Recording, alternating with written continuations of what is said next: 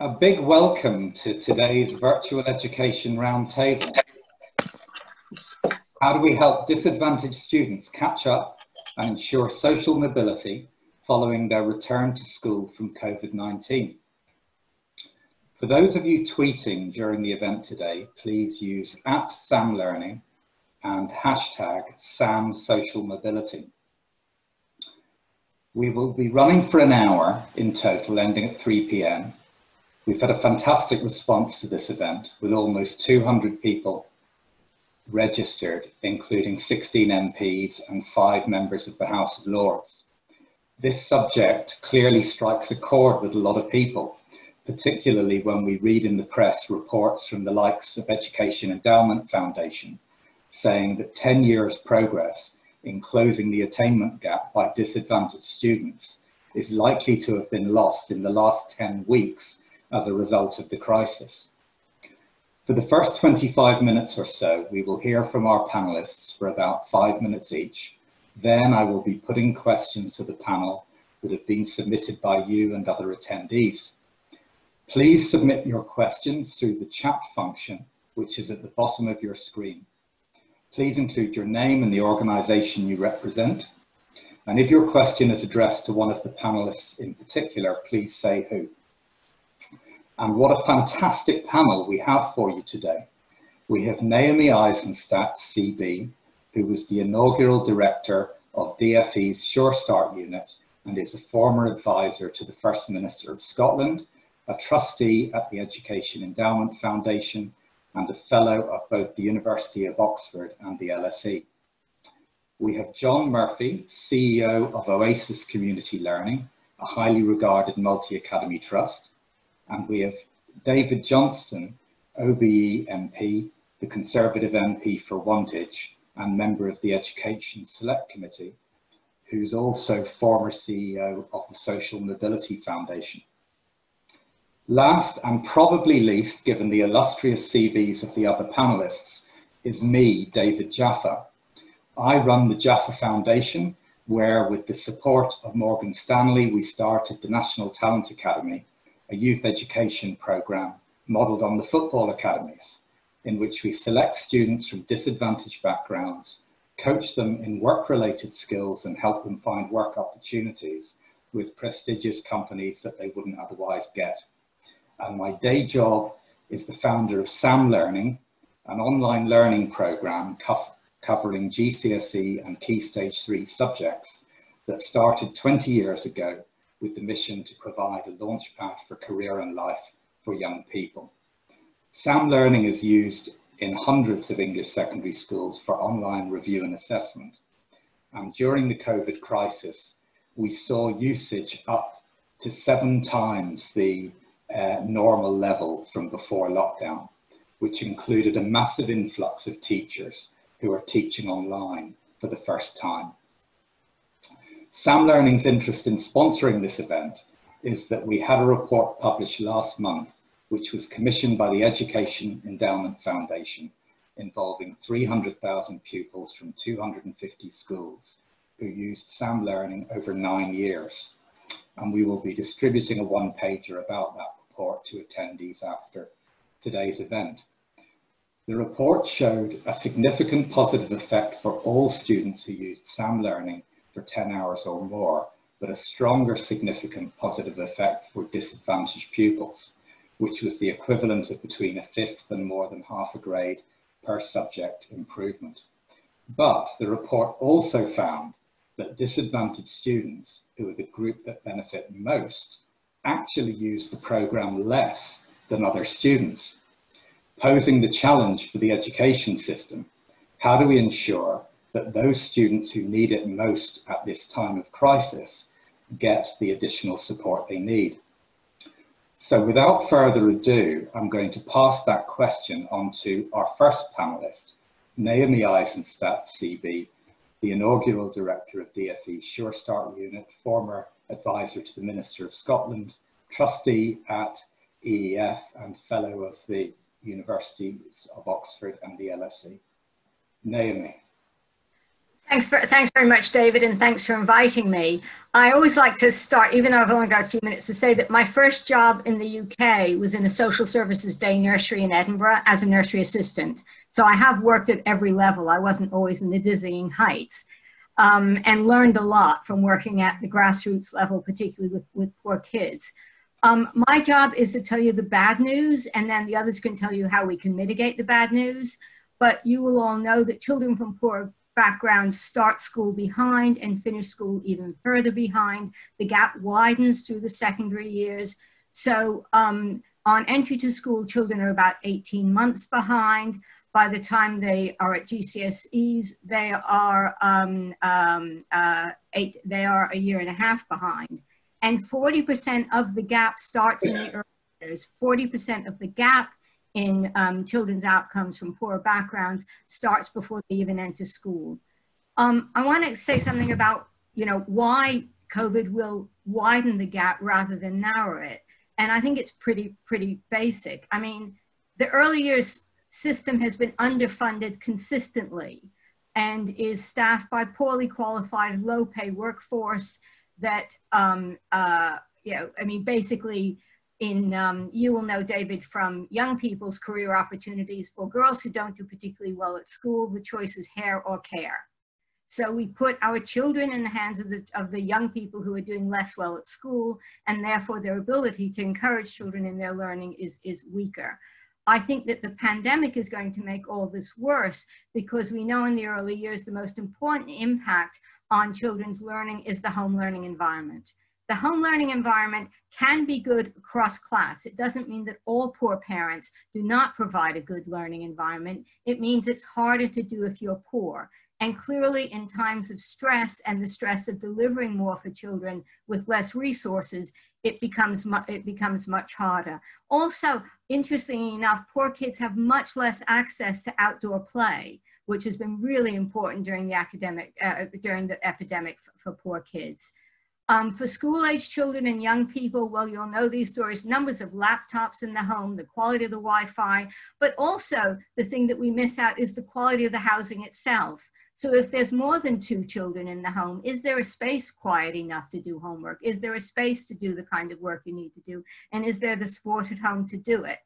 So the numbers, we do know that families with more children tend to be poorer. So that exacerbates the effect of poor housing on children's educational outcomes. Post-16s, I mean, one of the things, while we were really delighted in how much money the government was offering in terms of makeup on COVID, it did not include early years and it didn't include post-16s. And we know that before COVID and through the austerity years, FE colleges were hit much, much harder in terms of cuts than universities. So where the most well-off kids went, got the most money. Where the poorest kids went, got the least money. This is particularly in a report that I did for the Scottish government, life chances of 16 to 24-year-olds.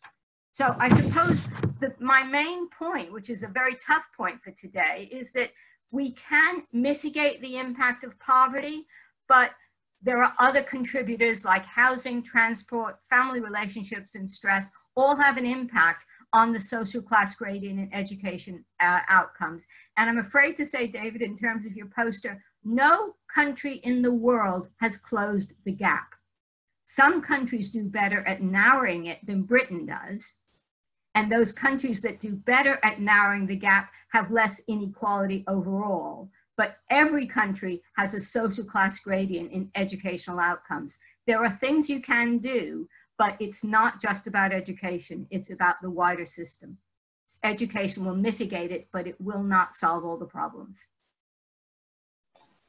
Thank you very much, Naomi. So I took away from that the importance of a supportive home environment, physical environment, as well as parents, of course, things like laptops and good quality Wi-Fi, and that it's a broader and a very tough problem overall.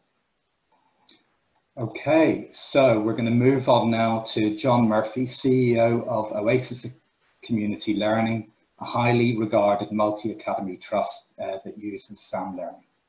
John.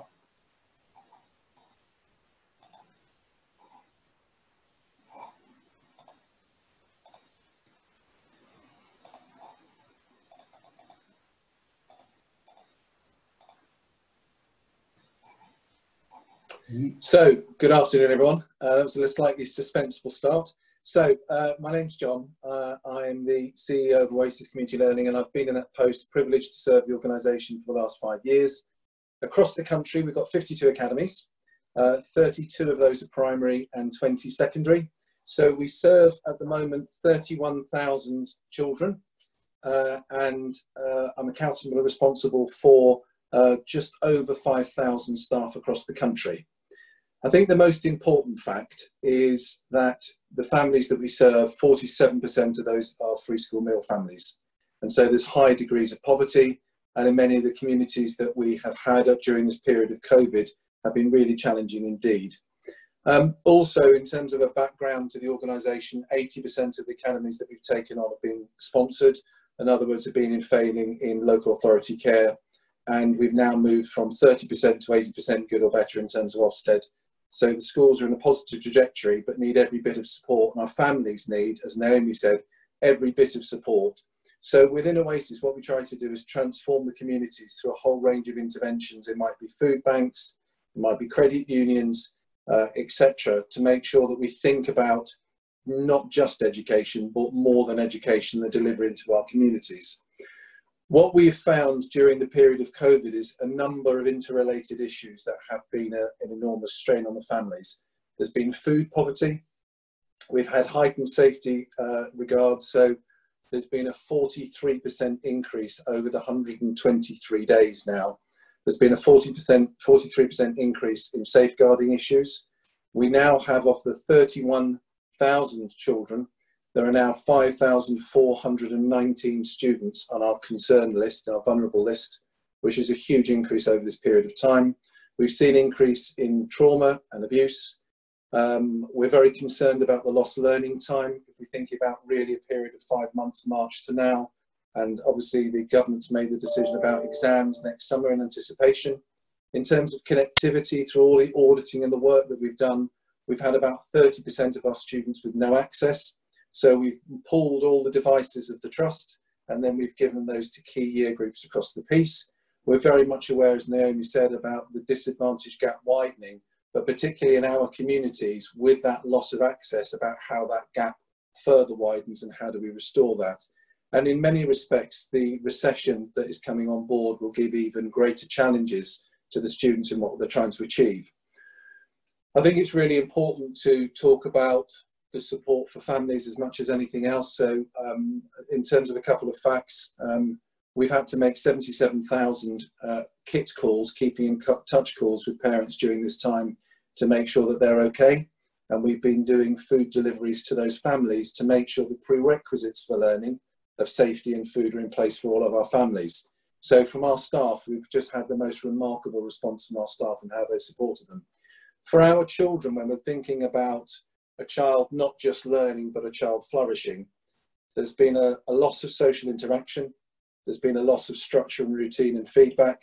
There's been a loss of freedom for many of our families in cramped living conditions, a loss of friendships, wider relationships, opportunity, academic learning, and we have had a number of deaths within families. So our students are anxious to restart and restart well. They're resilient, but they're anxious to recover the lost time, and they want to help us to help them restart that learning. During this COVID period, just very briefly, we've had online Teams learning. We've had programs like Share My Homework, Work Pack for students who aren't in line, delivering that to families. We've had complete IT access for year 5, 10 and 12 in anticipation of exams or tests in the following years. And in our primary schools, we used Class Dojo, work on BBC Bite Size, home learning packs, etc. All the sorts of things that many of the organisations have done. But I think primarily, when we're thinking about September, we want to be able to, in many respects, embed the learning during this period.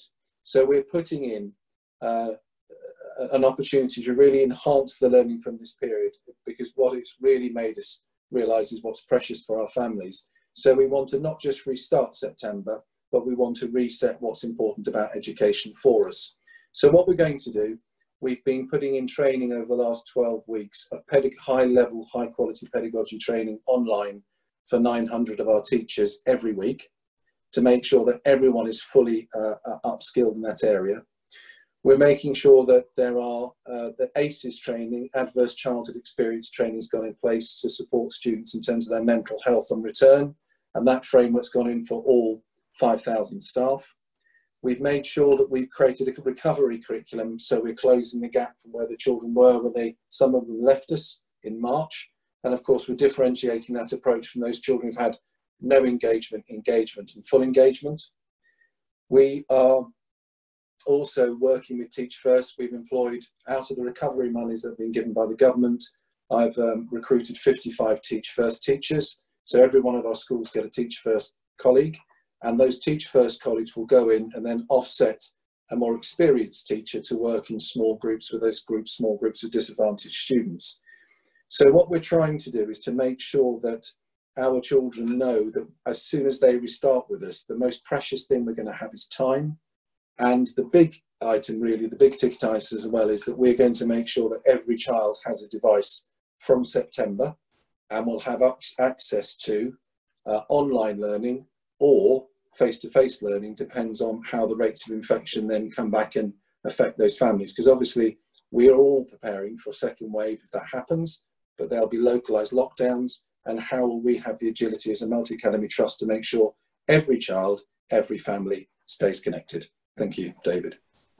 That's really, really helpful, John. Thank you. It's poignant how basic some of the issues are, like 30% of kids not having access, food poverty, the dramatic increase in safeguarding issues and trauma that kids are experiencing. And it's great to hear about some of the solutions as well, that you've been making extensive use of online platforms in general, that you've been involving 900 teachers in teacher training for online, which my own hobby horse of 20 years in the sector is it's always the evil stepchild of government initiatives. The bit that always gets forgotten is the teacher training. So that's great that you're doing that and putting in place a recovery curriculum, and also that you're able to make use of government initiatives such as the 55 Teach First to bring on board. So thank you very much for that. And we may be hearing more about the government approach now from David Johnston OBE, MP for Wantage and member of the Education Select Committee. David. Hi. Well, look, I'm going to touch on some of the things that have already been touched on, but I mean, Naomi set out the gap in terms of months, and I think that's right. And she's also right to say it widens at secondary school. I mean, we have a gender gap in education, we have an ethnicity gap in education, but no gap is bigger than between poor children and non-poor children, and it's 21 percentage points at the end of Key Stage 2, it's 28 percentage points at the end of secondary school. And I am absolutely certain it's got worse during the lockdown period, and everything we've heard on the Education Committee suggests the same. There's been one stat about online lessons, that 79% of children at private school have been getting online lessons compared to 41% of our poorest children in state schools. So I am pretty confident that gap has widened. I think the things that the committee and then particularly myself are thinking about, laptops and internet access are definitely an issue, but I personally don't think that online learning of any kind is a substitute, particularly for our poorest children being in the classroom and having face-to-face learning. And I feel that about all sorts of things, by the way. I feel the same about virtual work experience. I think it's great to have online programs to give you work experience, but again, not a substitute for being in the employer itself. So that definitely is an issue. But given what we know about summer learning loss, the fact that some children will have been out of school for at least 6 months come September, should worry us all. The second thing, as has been touched on, is about mental health. So I think there's two big groups. There's a group of young people and children who already had mental health issues, and in being confined to their home for most of this period, those have got worse. There are then children and young people who did not have mental health issues, who have develop them during this period. And I hear from a lot of parents in my constituency about how their confident, friendly, outgoing child has become a shy, introverted, nervous child during this period. And that's probably at the low end of problems that have been encountered in this period. I think, unfortunately, as we all know, home is the worst place for some children to be. And so I think when schools do return, as much as everything they've got to do on the sort of academic learning to catch up, there will be some very strong support needed on their emotional well-being and mental health support as well. The third thing I'm concerned about, which is a particular thing for me, I mean, I think it is a thing for the committee, but it is, I don't say this on behalf of the committee, is about destinations. So I have thought for a long time that really the way we ought to judge schools and colleges on the destinations of where pupils end up going after they leave them. We've got some destinations data. I don't think we've really used it as much as we should have. And I'm very concerned that destinations are going to be skewed as a result of this in terms of where people would have been going to do an apprenticeship, get a job, do further education, do higher education. I'm worried about that. The committee brought out a report about the process for calculating exam results, which we've got some real concerns about, and I can go into those in more detail. But certainly I think that's not going to be a perfect system to capture what grades children would have been on course for.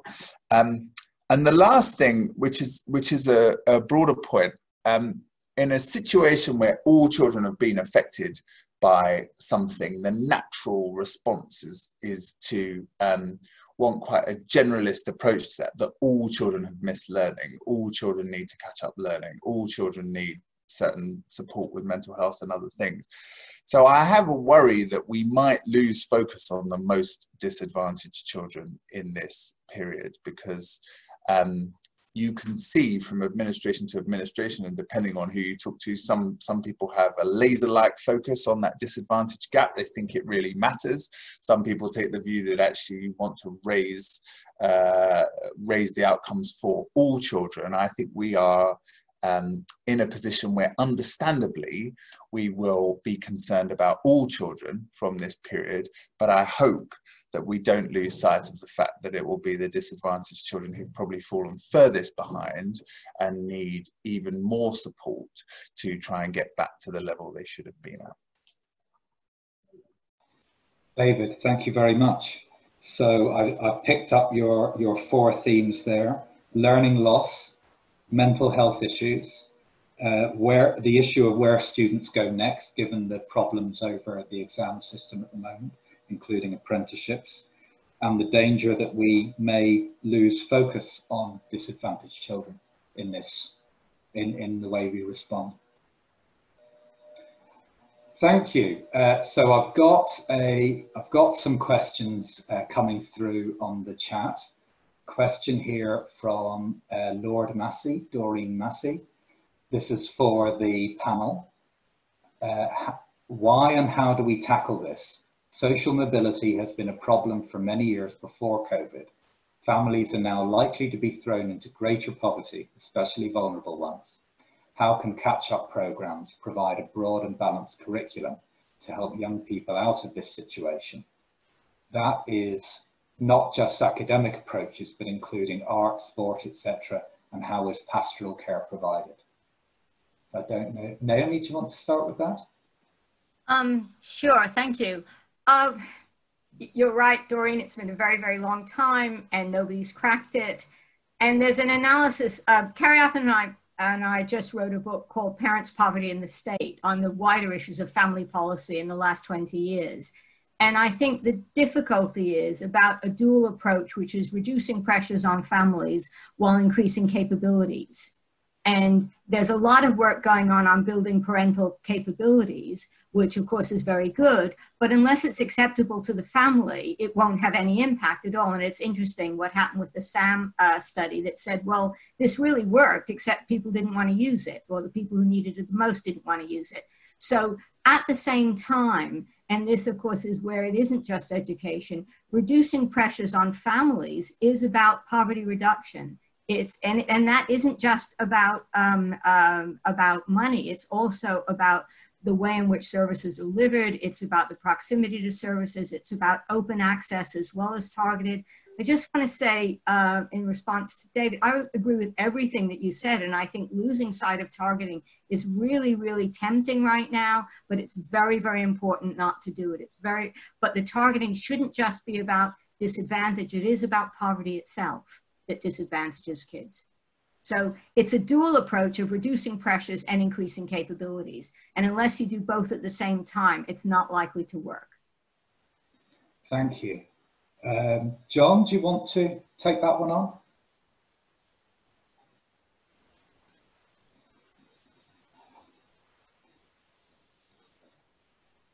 So there's a dual response from us, but in a slightly different way. We don't talk about disadvantaged students, we talk about disadvantaged families. And so as an organisation, Oasis has a number of charities as part of it. One of those is Oasis Community Partnerships. And what we're trying to do is provide credit union support for families. We run food banks and through Fair Share.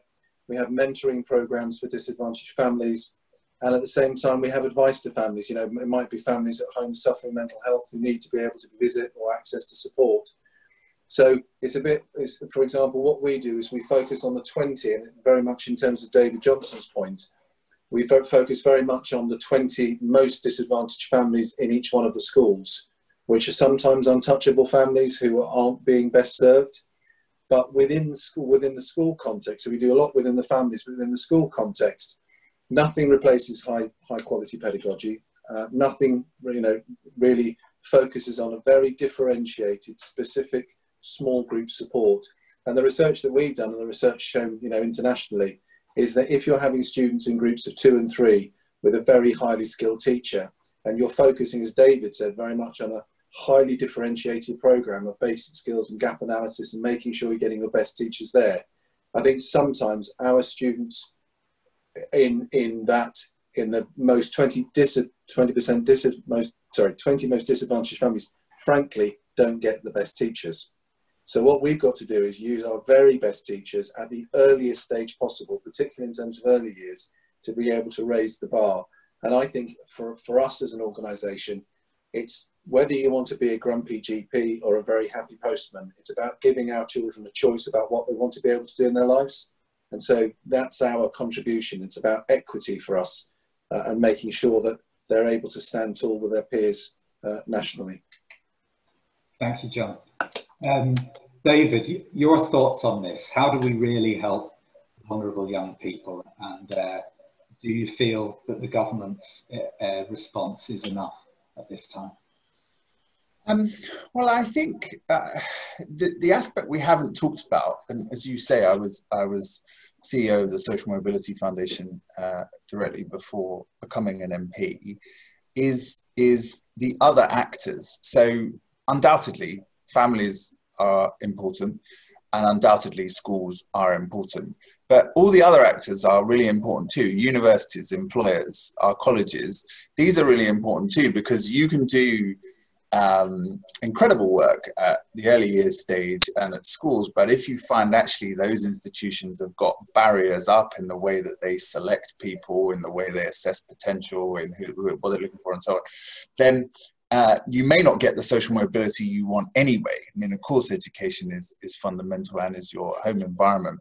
But one of the things we try to do there, and what still continues to go on, is to get those institutions to take some responsibility for the things they do, for the way they engage with young people, for the way they structure their programs, for the way they assess talent and potential. Because that's a pretty key part of social mobility too. Now, I understand it's probably not going to be the focus here, but I think it's important. And in terms of government, I mean, look, I'm not really here to be a defender of the government. I think it has done some good things as ever. There are things I would like to see it do more.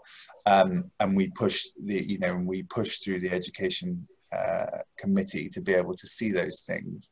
The one thing we haven't touched on yet is about regional variations, because in every measure you look at, those are vast, and maybe we'll get into some of that in some of the questions.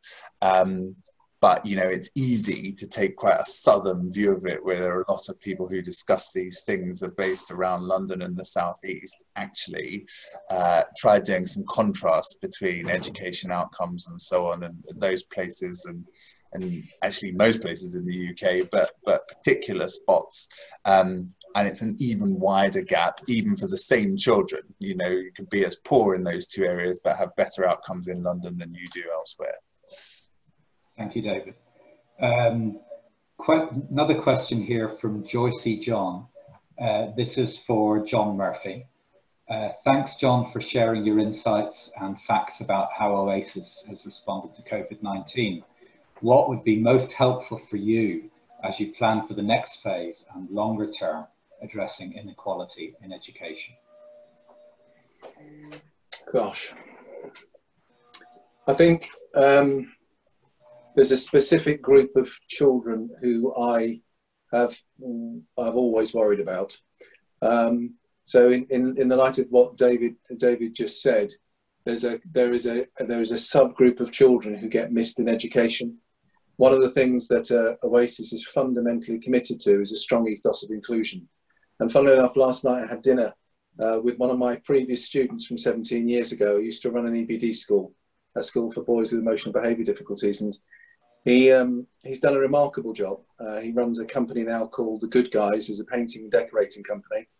But he's had a number of stretches in prison, and he's been on a number of BBC programmes recently, just talking about how there's a certain group of students, for example, because of the way that our system works, sometimes doesn't include children with some of the largest needs. And I think it's, especially for me, it's about these children, with special educational needs, or who children come from extreme poverty, and how there needs to be very dedicated funding towards those families, not just the children. So I think it has to be almost like 100% funding programme for those families in greatest need. That would give us those designated funds to deal with those families in the highest level of need. And I think they're sometimes the children who escape our hands in many respects, or go through our fingers in working with them. So it's about early intervention. I completely agree with what Naomi said. It's about getting them when they're young and making the difference, particularly between 3 and 5, in terms of their accelerated learning levels that they go through. And it's making sure that they have, in terms of Maslow's hierarchy, all the bases of those need there. And that comes down in the same way to housing. That's why we also run a housing organisation as well, called Oasis Community Housing. And we house over 1,500 homeless people each year. So it's about trying to create all the interventions in a holistic way. And sometimes within government departments, it's very siloed in approach, where actually it needs to be integrated in the approach to families, because they meet so many different individuals and professionals. And we know that families need to be nurtured consistently. Thank you, John. Question here from Colleen Jennings-Roggensack from Arizona State University, who got up very early this morning to join us. Can the role of cultural education, the arts, make a difference in the online experience? Can it provide new access points? I don't know if anyone has a perspective on that. I can do that if you want. Go for it. We've within Oasis, we've released a vision, and the vision, there are a number of points around that in terms of cultural capital. So what we've tried to do, or what we're doing across the organisation, not tried to do, I won't be apologetic, what we ambitiously want to achieve in every one of our schools is an opportunity for all of our children to attend a residential trip outside their own area, so they get to visit in a sense of aspiration. We want each one of our children to be able to visit a theatre, an art gallery, a museum, to be able to build their cultural capital. We want them, all of them, as David has said earlier, to be able to visit a university, but also visit a place of work to get an aspiration of what work looks like. Because if we've got 47% of our students who have come from families who aren't in work, then actually what does it look like physically to see? We're releasing programs to make sure that every child has an opportunity to play a musical instrument, have an opportunity in student leadership, and not just student leadership, but also mentoring and supporting another child, particularly around the themes of equality and diversity. We also want to make sure that they focus a hub leadership program, so they do positive citizenship activity within their community, and so they're part of rebuilding and regenerating their own communities. I hate that view, and I know it's a middle class view, I hate that view that you'll do well enough to lead the community that you're in. We want to also build on, of course, in terms of access, that every single child who goes into one of our secondary schools is able to read, because, you know, if you can't do that, and I went to special school as a child because I couldn't read up until the age of 11, and that denies access to across the rest of the curriculum. So we are 100%, I think, the cultural capital plays a role in ensuring that students have I suppose the subject knowledge and access and awareness of what aspiration really looks like practically.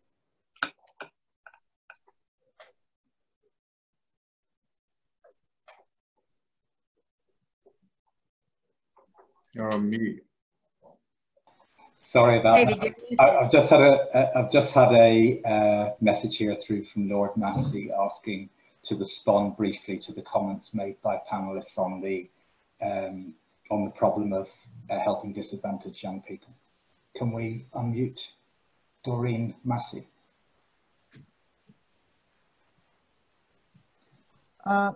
Thank you. I just wanted to thank people for their responses to the questions. I think it's been very diverse and very profound. I think that, you know, for me, they've brought out the complexity of this. It's really, really complicated.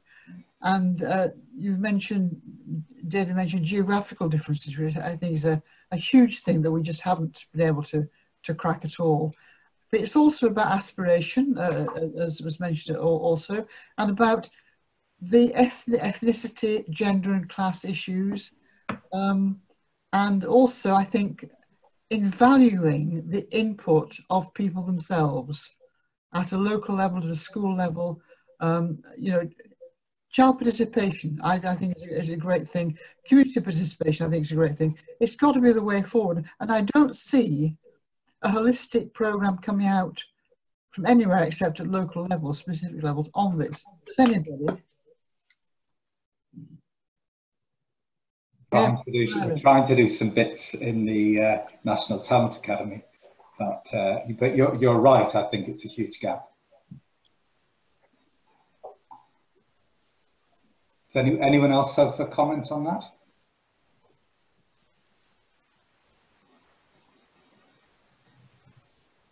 No. Okay. Sure. No. John, do you want to? Well, I was going to. Sorry, I've spoken a lot. I just wanted if David or Naomi wanted to jump in first. Actually, I wanted to pick up on something that David said, and I think relates to a question coming up. I mean, I really agree that technology is a great contributor, but face-to-face is really important. And in terms of the arts and culture stuff, it's a very interesting, I mean, the trick is to find out what somebody really loves. So one of the programs in Scotland was about using sports to get to kids who, you know, sports wouldn't have helped me. I hated sports. You know, so if the way to get me to perform at school was to jump through, you know, was to run, it would have been absolutely impossible. So that trick about how to find out what drives the child, and making sure they're good at something. And once you find out you're good at something, you're more willing to, you know, to accept that maybe some things are much harder. But finding, and I'm sure that's what you're doing in Oasis. I mean, it sounds really, really impressive. But I think both of those are really important. Just one more thing about evidence on screen time, which when I was a trustee of National Literacy Trust, when people were worried about small children and screen time. So we did a research project on impact on children, and we actually found that it was very good for kids. It was good for, in terms of concentration, it was good for their, the way in which they used their fingers and all that stuff. But it was always better when they sat and did it with a mother or father. So the difficult, you know, so the bonuses of it were even greater when they had the parental involvement. And it's that mix. It's always about, we really want a magic bullet. There isn't one. Doreen's right. It's really complicated. Yeah, I agree with what Naomi said. I ran a charity where we supported other charities that helped disadvantaged young people with grants and so on. And it almost didn't matter what the activity was. It could be boxing, it could be fishing, it could be maths, it could be farm. They were all having really good outcomes with the particular group of children or young people that they work with, because they'd found something they were really passionate about, and in giving them that focus there were a whole load of other knock-on effects about their schooling work and their behavior and so on. So no, I agree, and that includes the arts. Thank you. Okay, a question from Jason Wood. Some multi-academies have benefits of scale, as already explained. Many smaller trusts or single schools don't. With many schools already struggling with budgets and even more unfunded costs, as announced this morning, how can we work together to ensure that money is available to support these students? We as a school were provided with 10 laptops from the government scheme, arrived 2 days before the end of term. This is not enough for us as a school. More support will be needed, e.g. further tutoring. All of this will cost money. And although we are happy to direct finances to support these students, there is a massive shortfall. How are others planning to do this? Anyone want to talk about funding? I can kick off if that's okay. Of the monies that were released, obviously we're very grateful in the system when more money is coming in, but there also needs to be clarity as to what's being taken away.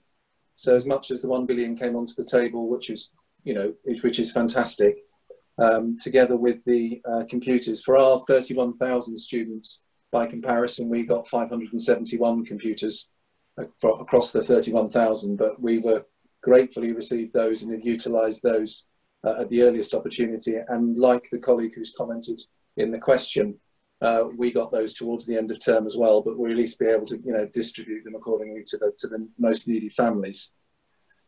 And also it's a great way of staying in contact with them. With the 1 billion, the year 7 transition money seems to have come out of the budget, so it's being really clear as to what the monies are being used for.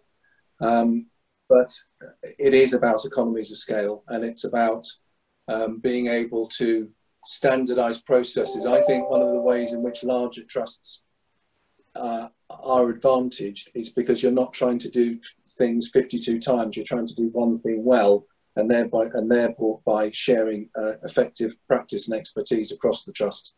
So if you've got a good idea, then it could be a good idea that's shared everywhere, and that way it's a way of, I suppose, doing the heavy lifting on behalf of the trust, if that's useful. David?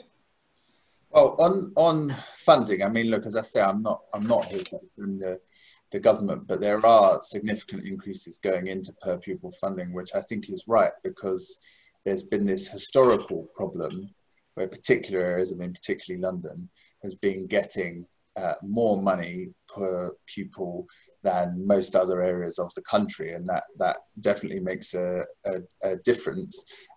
So we're going to get to at least 5,150 per secondary pupil, at least 4,000 on a primary school pupil. The thing I would say about academy chains, and I say this as someone who was a director of an academy chain and involved in setting up academies, they're good if they're good. There isn't something that's inherently good about being in an academy chain. It doesn't automatically raise standards. It doesn't automatically mean that money is well used. I mean, if there's good leadership of the academy chain, then of course you get those benefits of economies of scale and sharing the best teaching methods and so on. But it doesn't by itself make all the schools in that chain good. And we've seen that over the years, that actually some schools have been put into academy chains, and if the overall chain isn't performing well, then those children are no better off. So in theory, they should work well, and I think there are a number that do.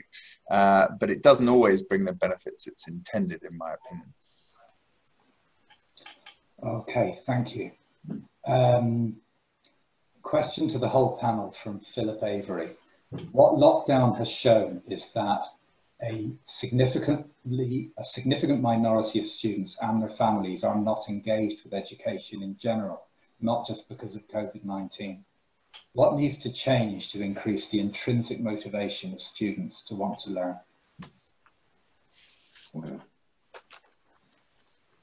I mean, that is the that's the $64 million question, isn't it? I mean, look, there are lots of people who do good work on this, and one organisation that immediately springs to mind is School Home Support. And there are other organisations like it, but this is one that I knew for quite a number of years when I was at SMF. Because they work on what exactly is it that is meaning that children are not turning up at school or not engaging at school, and the reasons can be vast. I mean, we know the stereotypical, if your parents didn't have a good time at school, they tell their children that, you know, school's not really worth anything, and, you know, we know all that sort of stuff. But it can be a huge spectrum of things going on at the home that mean that the child is not engaging. It can be embarrassed about the uniform being dirty, and sometimes School Home Support buy a washing machine for the family so that the uniform can be washed, and then the child starts going back to school. You know, it's a huge range of things, and it's not, I mean, look, I'd love all schools to be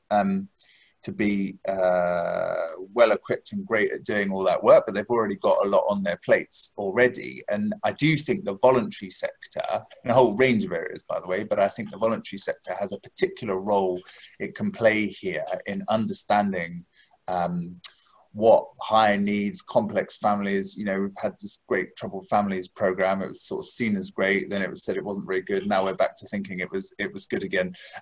You know, that they can do the things around the school that will mean that children engage and allow teachers to get on with what we want teachers to get on with, which is teaching. Thank you. Naomi, you must have something to say about intrinsic motivation. Well, yeah, I mean, I think it's asking the question from the wrong end of the telescope. So the way that I describe this is, so I'm a consumer, and if I decide to go to John Lewis instead of Marks and Spencer's doesn't write me a nasty letter. John Lewis is doing something I want, and Marks and Spencer's better figure out what it is. And I think that's the trick. It's very hard, but, you know, we don't, in the public sector, we blame people who don't want our services. We say it's their fault. They're feckless, or they're not interested, or they don't have aspiration.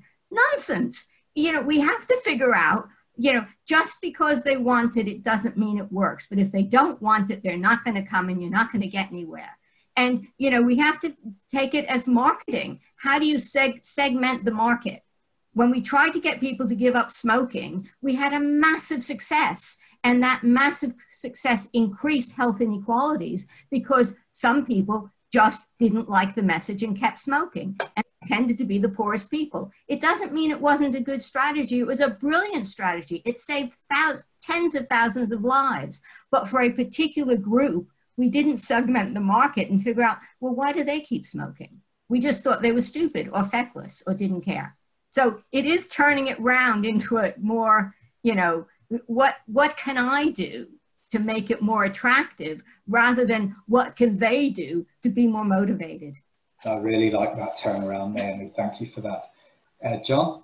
Yeah, I just, Ken Robinson's book on passion is about a fundamental belief that every child is good at something. I think we need the highest quality people in the teaching profession. The teachers I work alongside are passionate. And I think they're passionate about two things. They're passionate about developing the character of children so they can have the self-belief and skills to have a flourishing life. And I think society and education needs to think about, what does it mean to have a flourishing life, to be happy, to be content, to have well-balanced mental health, to have, enough food on the table, etc. but also to have the knowledge and skills to choose their own pathway. But as Naomi said earlier, it's about that belief that every child is good at something, and it's about our job to ensure that we're attracting them in so they can see the purposefulness of education. And that's when you've got so many different standardized education forms, it doesn't work that way. So what we've got to be able to do is got to have the courage to innovate and do things differently. And that's down for us as an education sector to really lead on. Thank you, John. Question from me, really. What role do you think EdTech will play as schools go back? And was it a one-off while schools were closed down? Is this a permanent part of the mix? What is the role of technology now? I think that if we ignored COVID-19 altogether and almost said, well, what's the role of the tech anyway? I think for us, we're delivering something now called the New Horizon, or the Horizons Project, because it's about creating a world that many of our children have not been able to see beyond yet. So we're picturing it in that way as a project. If we're thinking about how that technology can be differentiated for each child's learning, my own daughter has had an iPad that she's been working on for the last few weeks while her school's been closed for the 123 days, I think it is, since COVID-19 started. And she's been online every day, and she's got better, she's got more confident at maths using that iPad than she's ever been with any teacher. So I think that it's about saying in many respects, what are the programs? What's the learning that can take place? We want every one of our children to be an inquirer, to be a researcher. If they haven't got that iPad, if they haven't got that tool in front of them, how are they going to do it? Every time I talk to my daughter, for example, about history, she'll look on the iPad, research it very quickly. And I just think it's giving them the tools, it's giving them the platform for learning. And if they've got great teaching as well, fantastic.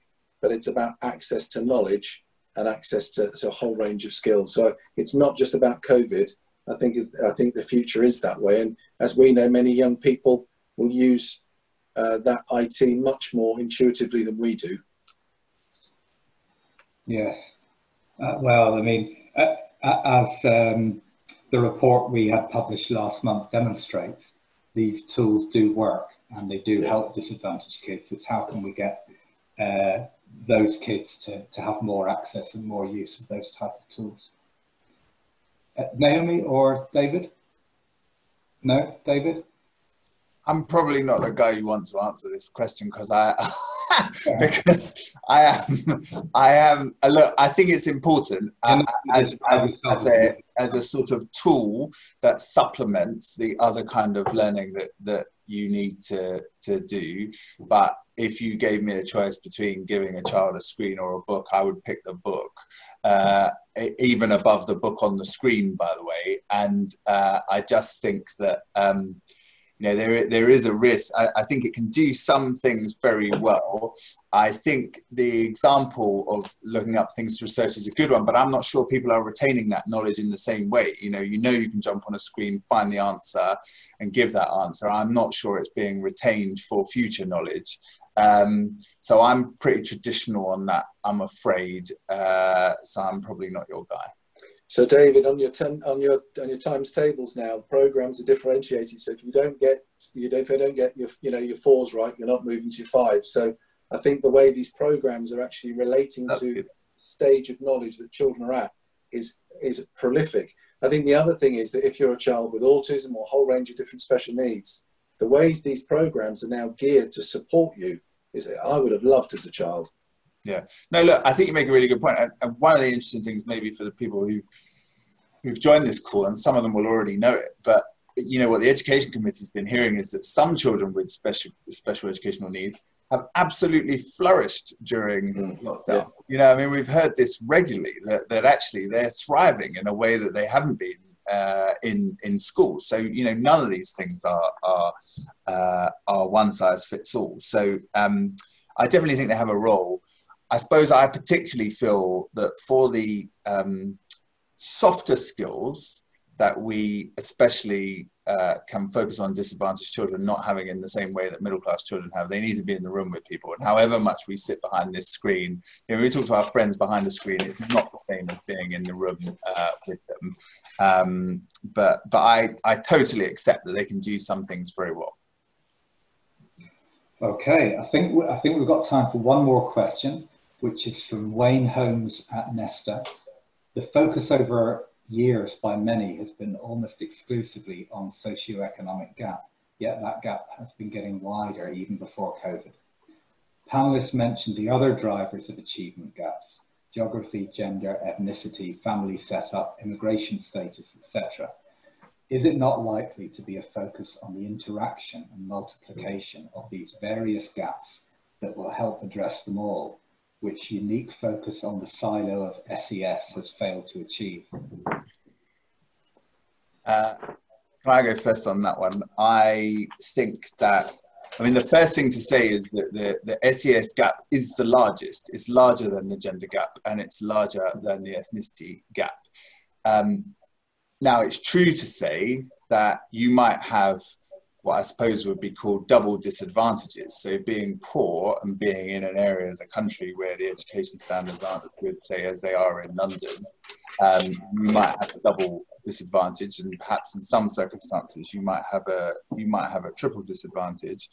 But I do think that gap is hugely important, and it's hugely important partly because one of the places that poor children do worse are in these leafy, affluent schools. You know, I mean, we focus on the sort of inner city area, coastal area, and so on. Actually, in places like Berkshire, where it looks like by the averages that everybody's doing well, those are often the places poorest children are doing worse. So without that focus on that gap, I think things could be a lot worse. Now, it has narrowed. It did narrow between in the sort of 10 years to 2017, then it started to widen again. Although interestingly, we heard from the EPI that it goes partly to Naomi's point, for those in persistent poverty where their parents have been unemployed for 80% of the period, that gap never closed. So there is a group within the disadvantaged that the gap has never closed even a jot for. Thank you, David. It looks like you're going to have the final word. Oh, sorry. No, not at all. Not at all. In closing, I want to thank our panelists, Naomi Eisenstadt, CB, John Murphy, and David Johnston, OB, as well as all of the attendees, especially those who asked questions. We will be distributing follow-up material in the next 24 hours, including the material I mentioned about the EEF commissioned report on disadvantaged students, closing the gap with SAM learning, as well as a full recording of today's virtual roundtable. I will stay on the call for another 5 or 10 minutes. If anyone wants to stay on and touch base or arrange any follow-ups, I'm happy to do that now. Otherwise, I'll just say thanks everyone. Thanks for joining, and goodbye for now.